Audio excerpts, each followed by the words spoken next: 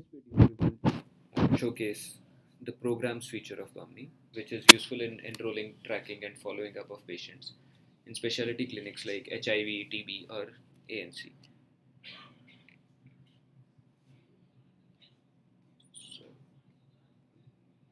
So we click on the Programs tab,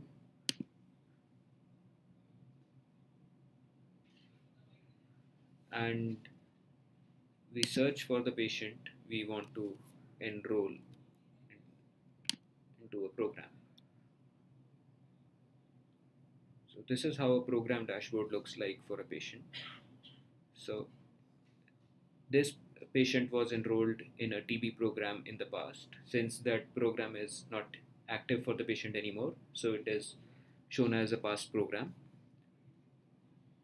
The patient was in a sputum positive state on 2nd of June 2014.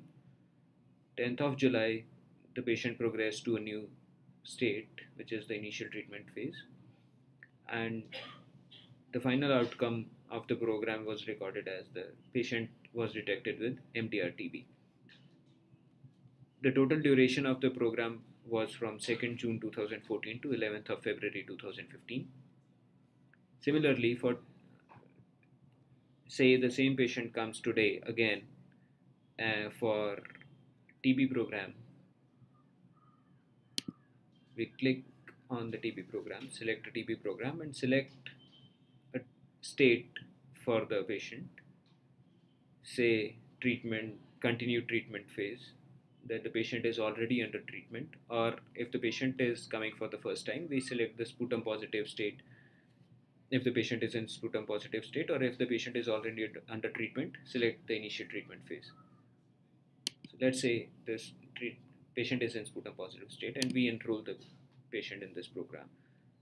So there's a new section now which shows active programs for this patient and the past programs for this patient. Now on the patient dashboard,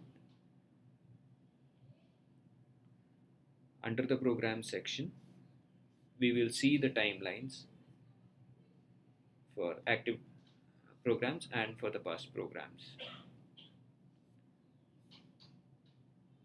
Similarly, when the patient comes the next time, we click on details and we can choose to change the state of the patient in the program or choose an outcome for the program and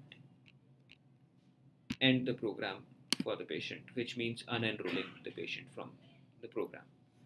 So the program which was active is now again into the past programs of the patient.